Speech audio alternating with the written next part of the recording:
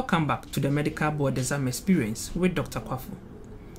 Today, we have Dr. Appiah Kubi, a former NUGS-CHINA National President and also an international medical graduate of Shenyang Medical University in China. After graduating from medical school, he went to Ghana to prepare for the Ghana Medical and Dental Council Board exams, which he passed. He's currently doing his PhD in obstetrics and gynecology in Hong Kong University. His research is focused on the characterization of cervical vaginal fluid biomarkers across gestation for the identification of spontaneous preterm birth, that's SPTB. So far, he has over 5 publications in this area. In our subsequent interview, he will tell us more about this research area.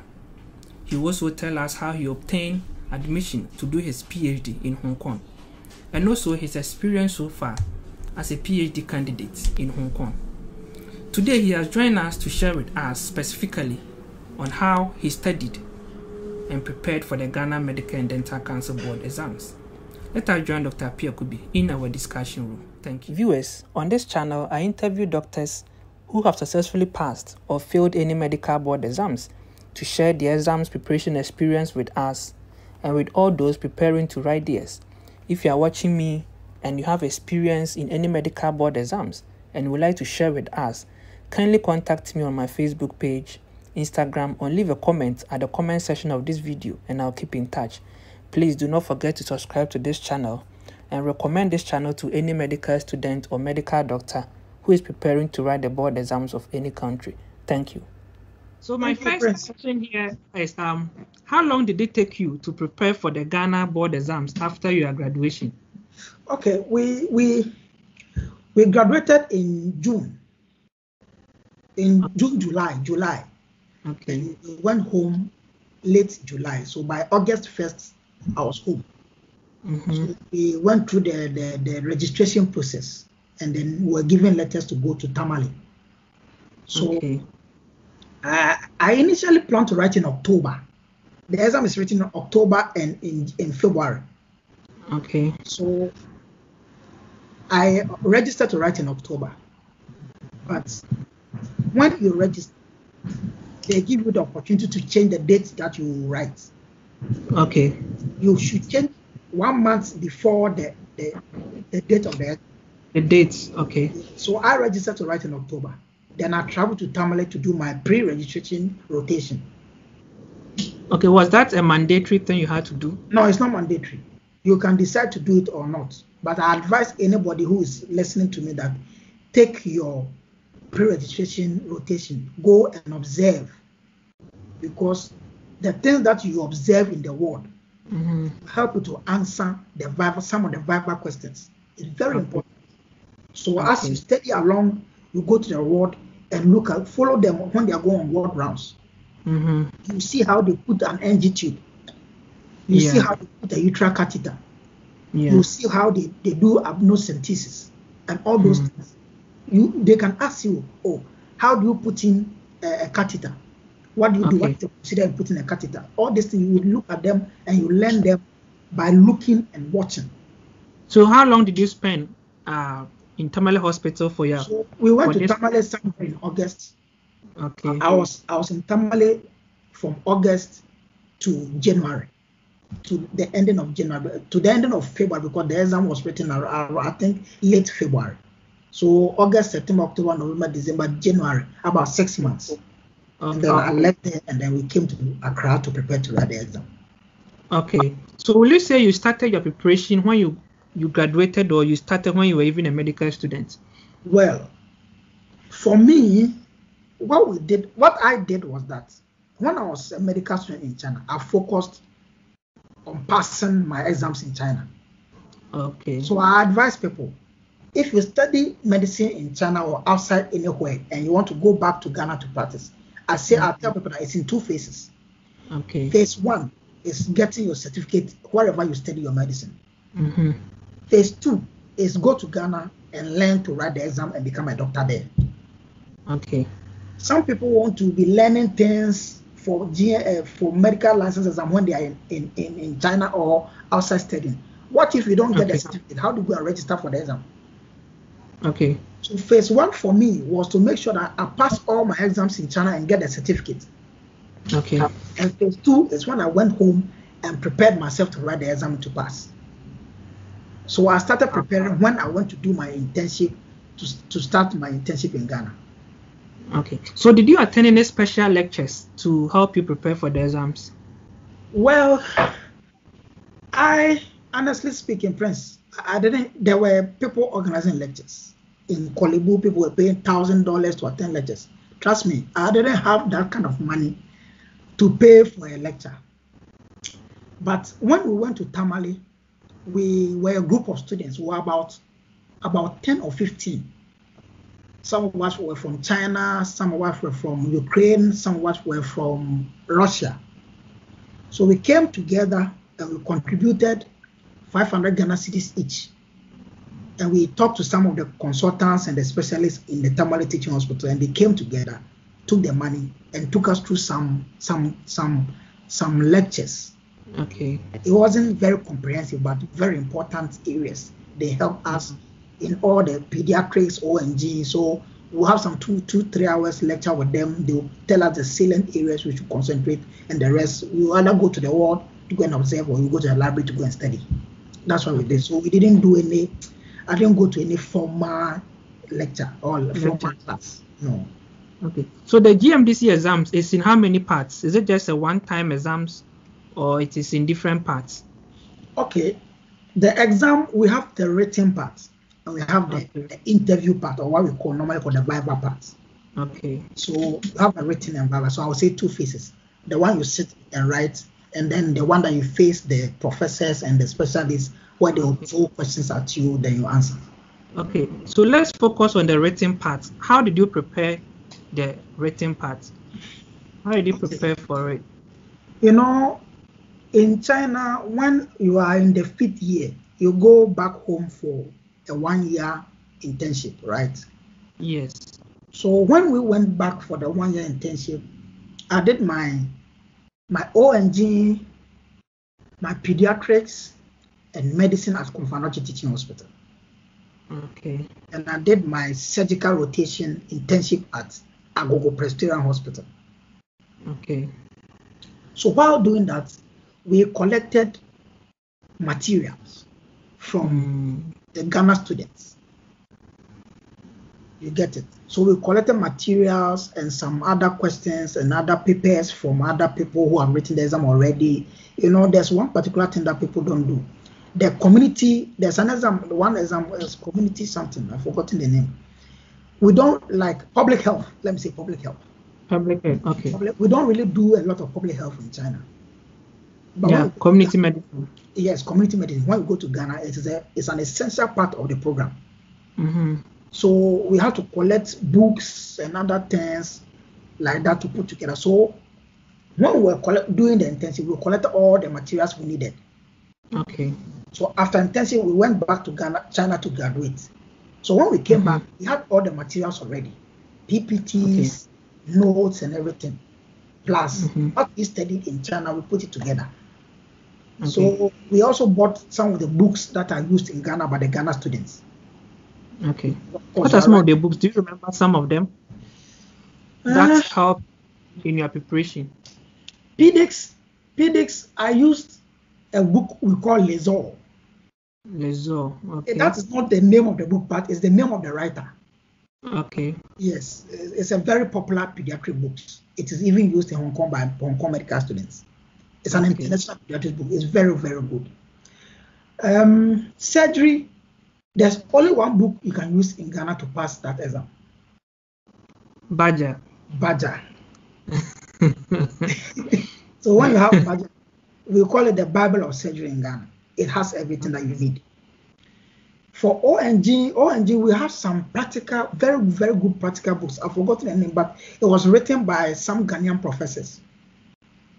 It was very practical. I mean, when you are reading it, every case or every topic, it takes it and treats it the way you are going to treat it in the clinic.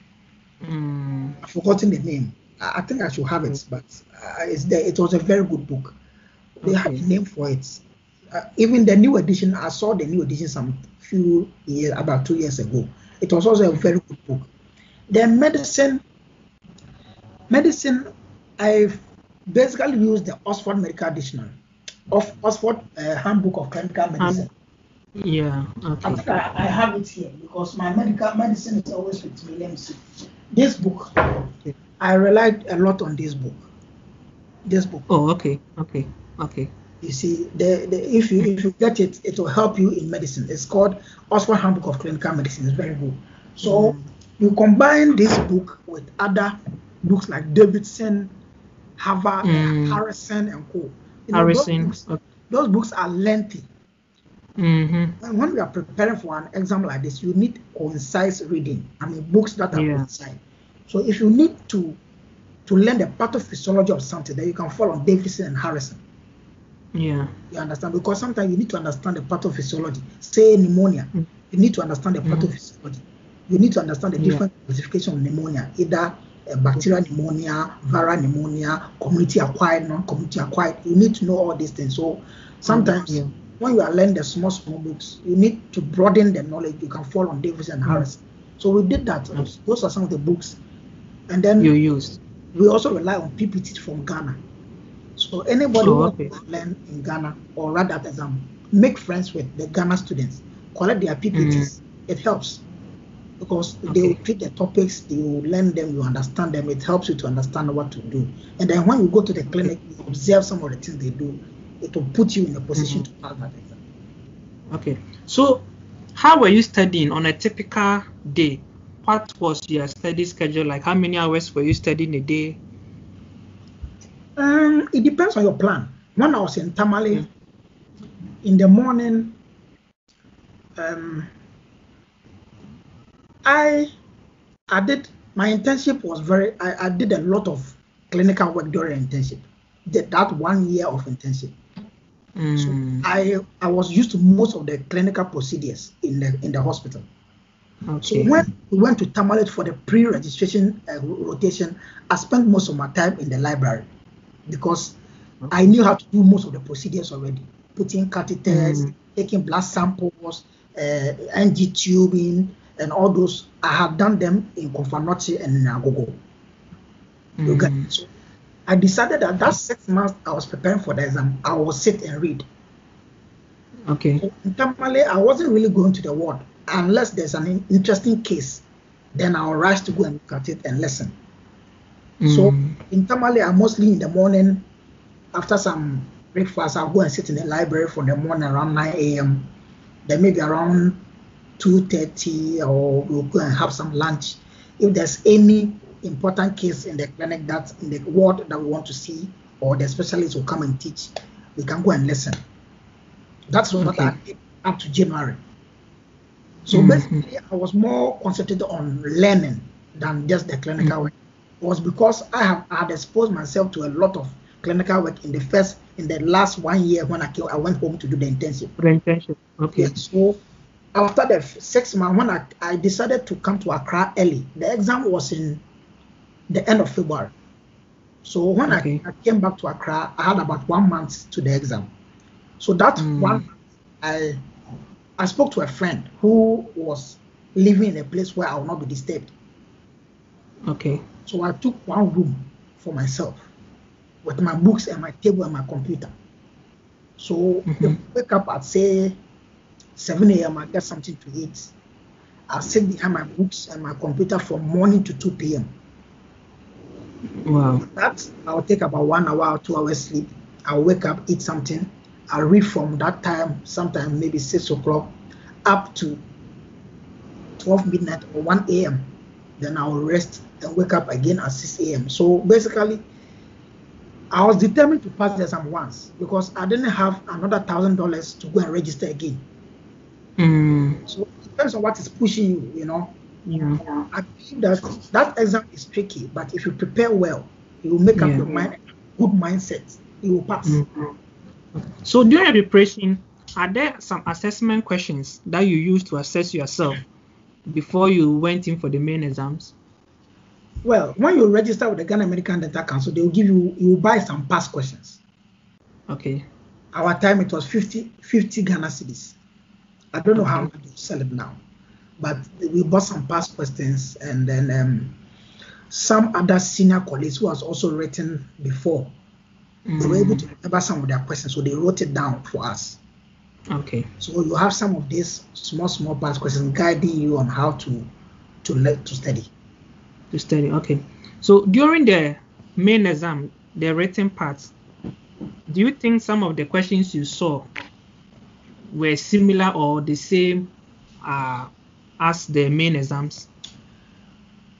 When I wrote the exam, we didn't get a repeated question, but the questions were not different from what we have studied.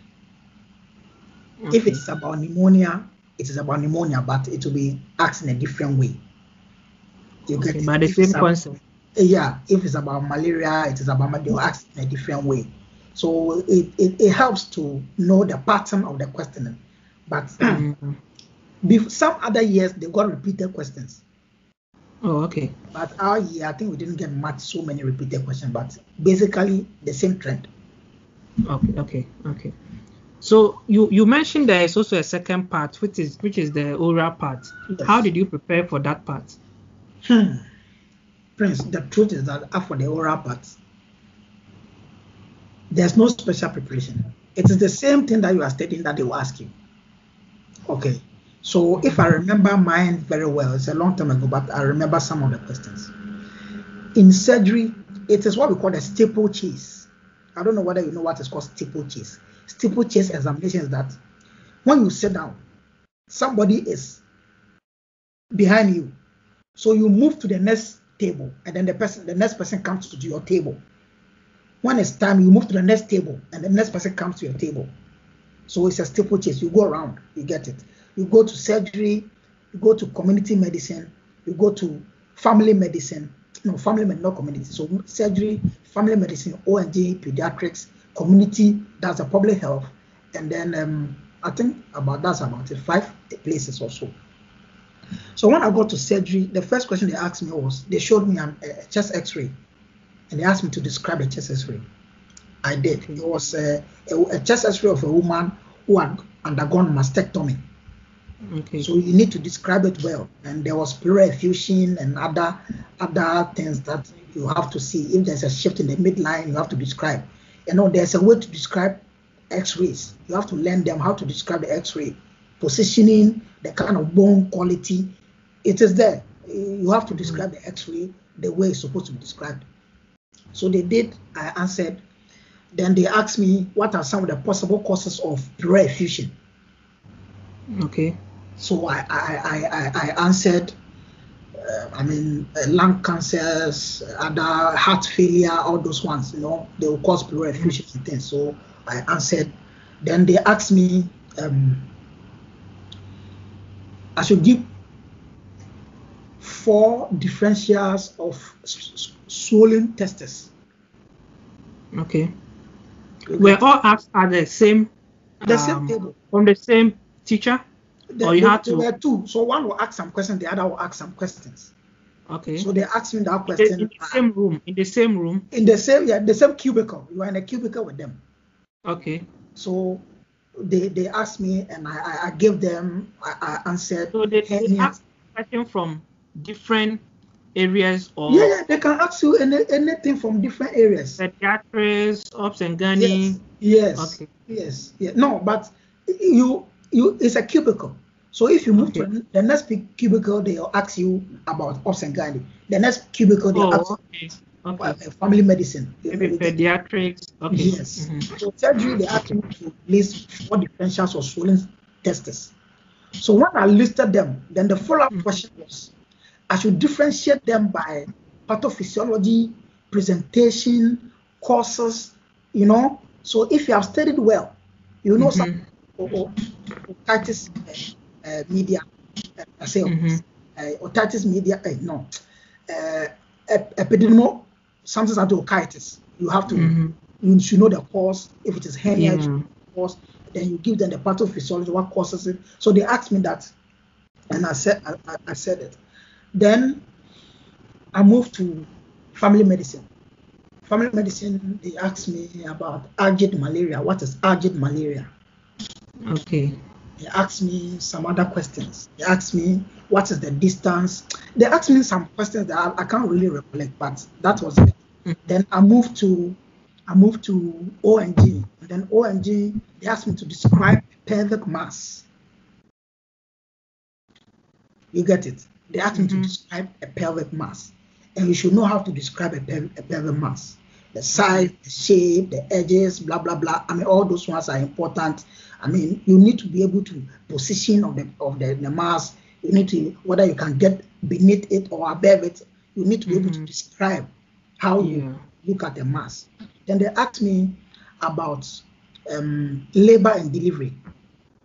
Okay. Asked me to describe the pathograph. What is in the pathograph? What are the most important things? What time do you take action? What time don't you take action? When you do give this medication, where do you record it? So they asked me all these things. Okay. Then I moved to pediatrics. Pediatrics, what did they ask me? Pediatrics. It's a long time already. Then I moved to medicine. Medicine, they asked me about pneumonia. They asked me about heart failure. Yeah. What are the types of heart failure? How do you distinguish them? What are the antibiotics you give in heart failure? Okay. Antibiotics you give in pneumonia.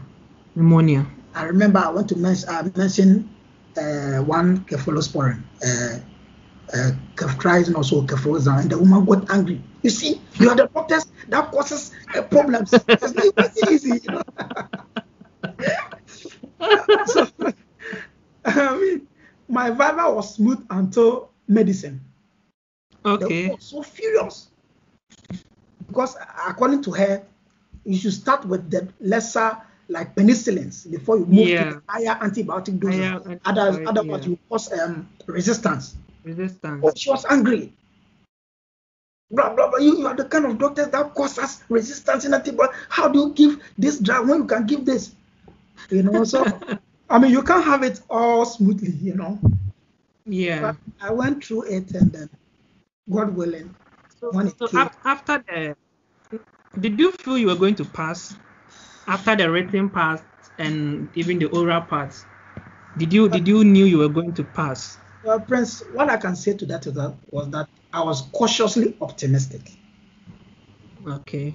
I was cautiously optimistic that I will pass because the written was okay. I mean, the written I was able to finish, and I believe that the answers I provided were correct. So the written, I wasn't so bothered. It was the viva that the woman at medicine caused me a lot of problem. And then my ONG when they asked me to examine the mass, I was a little scared because the knowledge, the idea was floating in my head. I couldn't organize it well. Okay. Exactly. But when they asked me about the labor, for that one, I gave it to them well. So I knew maybe ONG, I'll balance it 50-50 or maybe 70-50. Okay. Pediatrics, I was okay. Surgery, I think I scored everything in surgery because it was my first station. So I remember clearly what they asked me in surgery. Family, when I went to family medicine, I think I did quite good with family medicine. So it was medicine that the woman scared me. The woman was giving you tough time. Yes. So if you are to prepare for, let's say, the board exam again, are you going to still use your study schedule, or you will study in a different way? Or having gone through and practice, it will be a little simple now. Because as I'm talking to you, tell me assuming you have not gone through any practice, after the exams, did you wish you had studied in a certain way? Or you felt your way of preparation was enough? You did the right thing? I think I prepared well for the exam. I mean, I prepared with friends like Dr. Solomon Owusu, friends like George. Those guys were very good students. You get it? Okay. So we studied together, and it wasn't bad. So I believe that what we did was solved. So, will you recommend group studies for someone preparing for Ghana board exams? It depends. Not everybody does well with group studies. I don't do so much well with group studies. Okay. But sometimes you should avail yourself to this. Somebody can say something and it sticks, you know. You said something like this about pneumonia. Oh, I remember you said. You get it.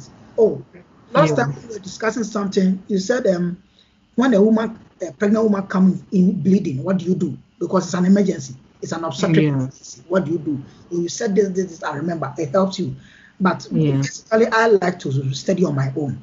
But if you can make time to join a group, it's okay. But you need to be careful because some people drag the group back. Exactly. If you don't take care, you go and sit there. Some people like to chat unnecessarily. So you need to weigh the options yourself and see what is good and what is not good. Okay. It's very, very important. Otherwise, if you want to always go and sit in a group and you all end up chatting, you will learn nothing. Yeah.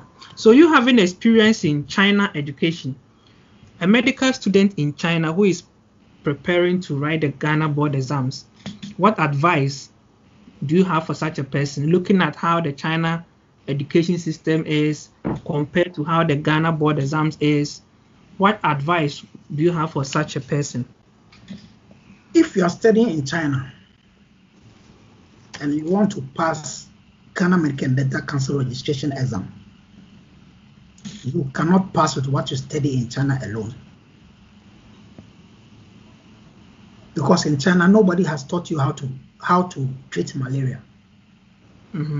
Let me give you a typical example. In a typical village, a patient comes in half coma. You don't have a means to test his sugar. You think that will happen in China? No. Yes, but you can be working in a typical village without that. So when a patient comes in like that, you cannot check if his RBS is high or low. You don't know what is concerned. You know the patient diabetic. His history shows like diabetic, but the patient comes in comatose. You don't know. You can't test sugar. What do you do? When you go and learn in Ghana, they'll tell you what to do. You understand? Because those are some of the little things that you cannot learn in Ghana, in China. In China, okay. Get it? We don't have very good machines for diagnosis. So in Ghana, we rely on physical examination. Okay. You get it? So a person will come with pleural effusion. You have to percuss the chest. In China, you will learn percussion, but you will not really be using it because in China, if a patient comes with shortness of breath, the next thing is that they don't call CT or could just CT scan, and CT will show that the patient's chest is full of fluid or blood, whatever. You get it? But in China, in Ghana, you may be in some district hospital even without a chest X-ray. How do you know that a patient's chest is full of fluid to drain? You get my point? So you need to go back home. Look at the ways, go to the clinic, go to a district, go to a teaching hospital. Look at how it is done. Because those are the questions they will ask you when they interview you do the Bible. Sometimes they will even ask you, what did you observe in the hospital? Me, they didn't ask me that question. But many of my colleagues, they ask them, what did you observe? So if you say, I saw heart failure. What is heart failure? How is it? What did you see the patient? Did you examine the patient? When you examine the patient, what did you see? You get it. But in China, you may not have that opportunity. So if you want to stay in China to study for Ghana, it's not advisable. Go home.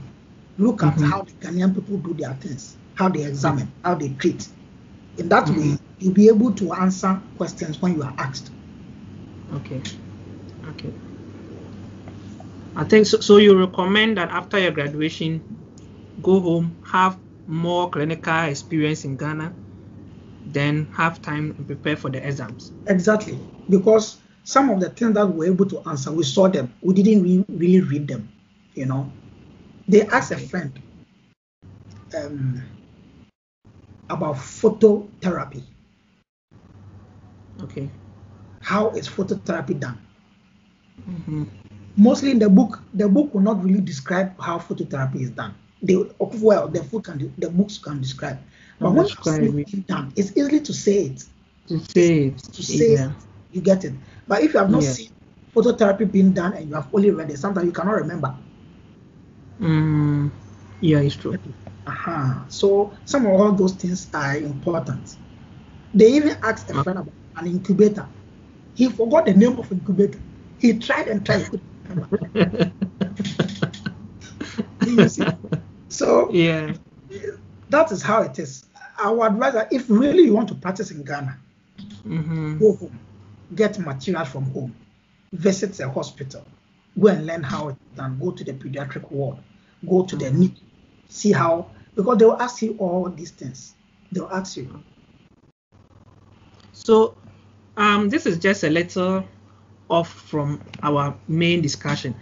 Most people from China or Ukraine, when they go back home, they say at the hospitals, the doctors underestimate them. They think they are bad students and all that.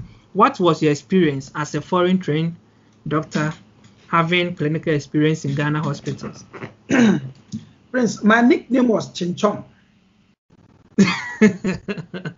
You get it. So you got that in China or Ghana? In Ghana, my nickname, because I was trained in China, so my nickname was Chinchong. Oh, they were calling it Chinchong. Okay. So the truth is that, look, humans, we are like that. Okay. Once we don't belong to a certain jurisdiction, when somebody walks into your jurisdiction, you feel like the person is not equal to you. It's not the same. Yeah. You get it. So, indeed, when you train in Russia, wherever, and you go back home, be prepared to go through some of those things. Okay. You get it. Let me see if I can remember a typical experience.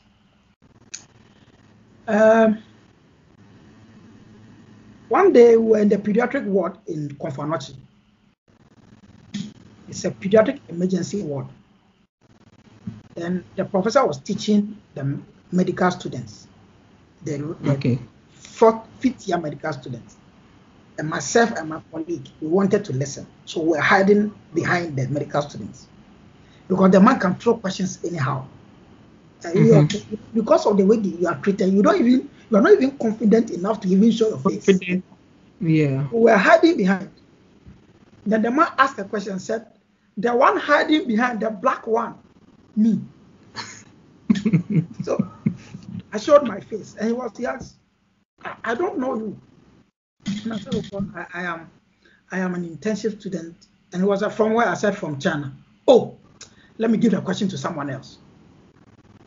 Oh, you get it. So sometimes these things do happen. You get into it and you realize that they make you feel you don't belong there. Yeah. But we prove them wrong. That is one thing that you can do. Let them push you around, but prove them. Yeah. Myself and some of my colleagues, Solomon Wusu, myself, George and Co.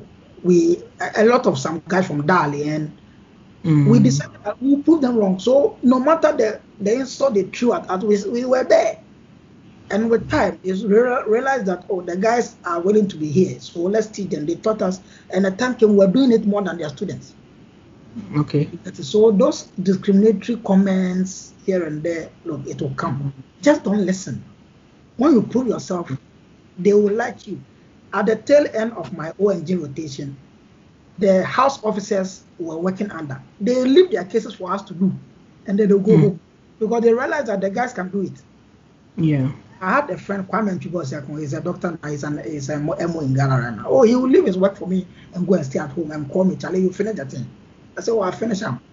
So if you don't pay attention to those things, you'll be fine, and it will help you to also pass the exam. So for the discrimination, trust me, it is there. Okay. All right, Dr. Appiah Kubi, thank you very much for joining us today, and we hope to have you another